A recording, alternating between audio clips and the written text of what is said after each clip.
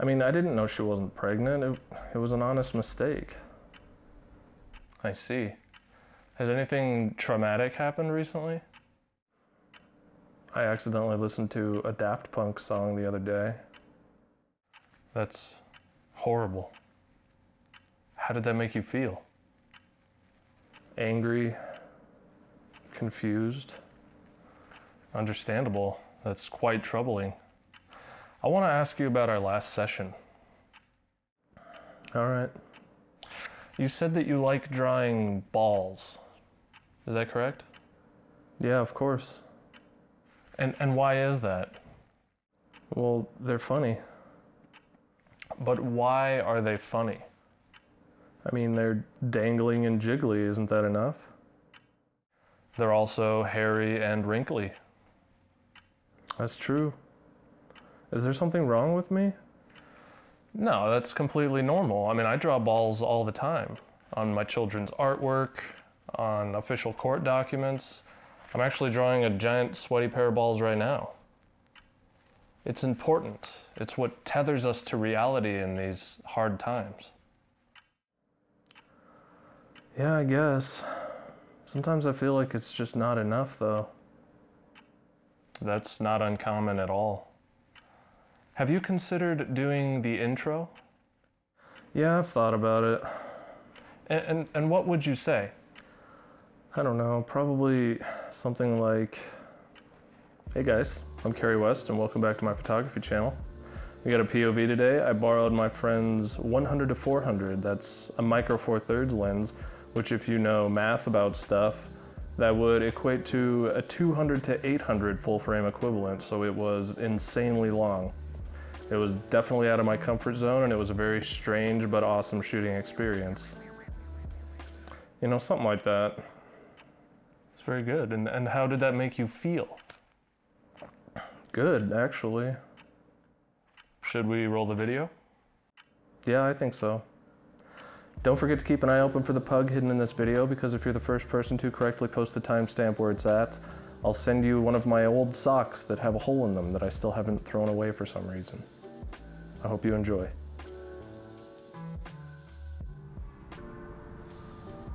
All right, here we go. This shit was pretty bananas. This lens is even longer than I thought it was gonna be. I mean, I knew how long it was, but this is just insane. To really hammer it home, there were times when I was editing this video that I honestly could not find where I took the photos because the subjects in the wide angle GoPro were just so far away that they're like a few pixels wide. So it's pretty crazy. I was actually able to really fill the frame with people that were like all the way down the road. Shooting this video was super difficult for me. I think when people start in street photography, they often go with longer focal lengths because it's kind of awkward to get up close to people. But once you get used to it, you tend to go a little bit wider and you find yourself kind of forming compositions from within them. And to go back and shoot a lens that was longer than anything I've ever put on my camera before was incredibly tricky. Here's a good example of what I was talking about. You can't even see the subject here. But what I thought was interesting about this one was that this yellow bag of sunflower seeds or whatever was catching the light and it was actually making his whole face glow. The composition wasn't very strong, but I do really like that aspect of it.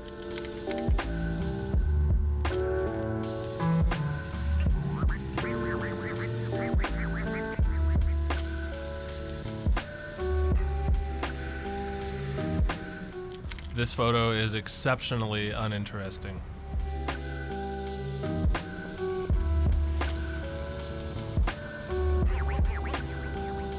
Probably should have shot a little bit wider on this one, but I do really like the mysterious silhouette in it and then this nice triangular shadow shape.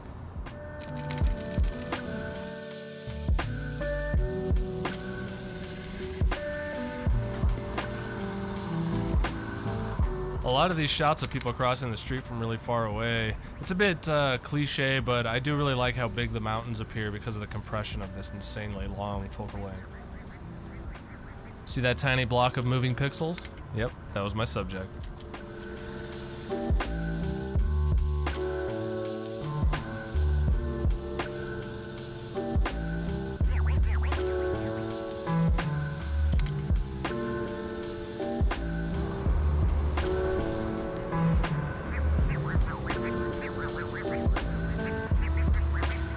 This lens was a really fun experience, but to be honest, I'm not sure it's something I would ever actually buy, especially for micro four thirds.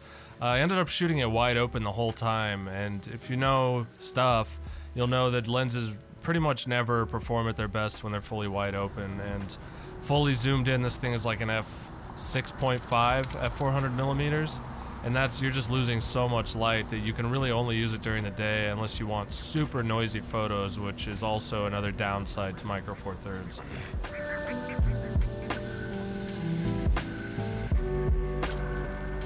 That being said though, if you're okay with a little bit of noise, or if you can control your light source, and if you're okay with a little bit of loss of sharpness when you're fully wide open, this lens is still a really good choice for probably a lot of people, especially if you're hiking a lot and stuff like that. The sheer amount of zoom you get from this thing for its size and weight is pretty mind-blowing. This one right here is definitely one of my favorites of the day. I love the compression I got zooming in this far, the really nice shape of light behind her, and she's looking directly at it, which is a huge bonus for me, even though her face isn't in the shot. And with micro four thirds, we still had enough depth of field for the background to be somewhat in focus, so you could at least tell what it was.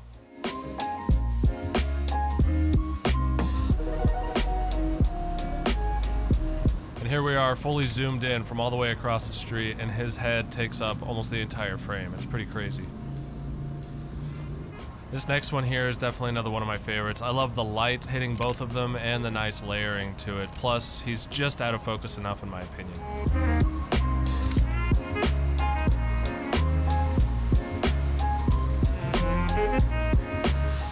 Nothing too special about this one. Obviously, I love the way that the water looks, but I also just love all the different tones of blue in this image, and then that nice bright pop of red in the background.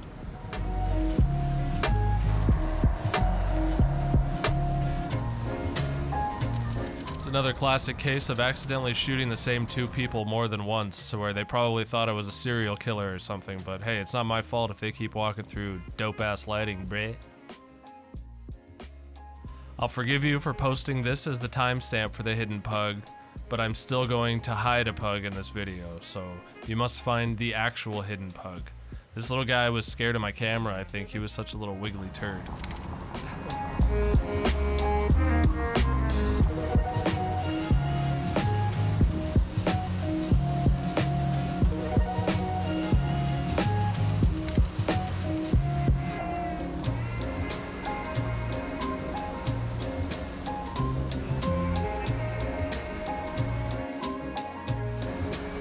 I thought this one compositionally was pretty solid. I love the dark blue tones and then the nice bright highlights in the back, plus the solid black silhouette. I do kind of wish he had a different stance in this photo though.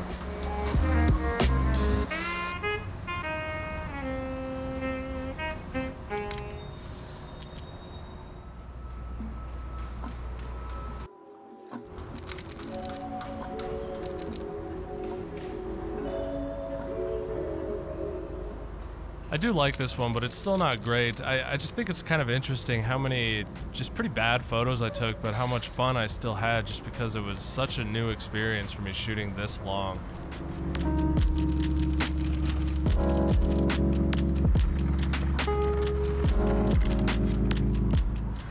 This is probably the worst of the down the street shots I got. There's just way too many elements and they're all just kind of disjointed. This one I liked a lot more. It was much cleaner and much more simple, and that nice strip of light hitting the bright red bus was just a big bonus.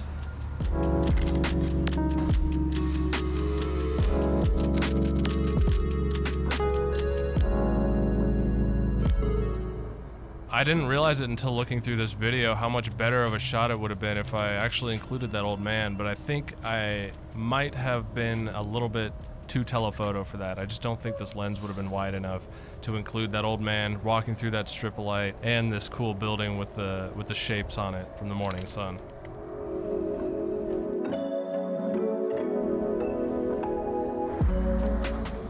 I kind of like this one. I like how big the subject is in the frame and then the nice yellow and black contrast throughout.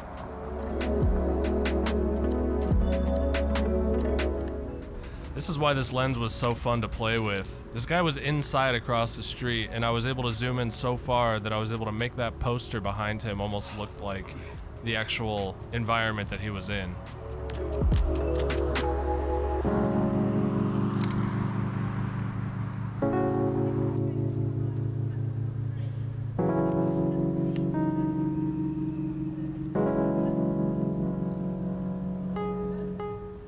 This is the last photo, and I also think this is one of my favorites. Even though I cut off his feet at the shin level and he's a little bit out of focus, I love the light coming in and how giant the church is because of that, again, that compression of this lens. I actually pushed the color palette a little bit on this one to make it just a bit of a different feel. And I almost died right there, so what a good way to send the video off. Hope you guys enjoyed. I appreciate you watching if you made it this far, and I really appreciate you sitting through my therapy session. And I got a lot of stuff I'm trying to work through with myself, literally. But if you enjoyed it, let me know. Make sure you finger bang the like button and subscribe. And I'll see you guys in the next one.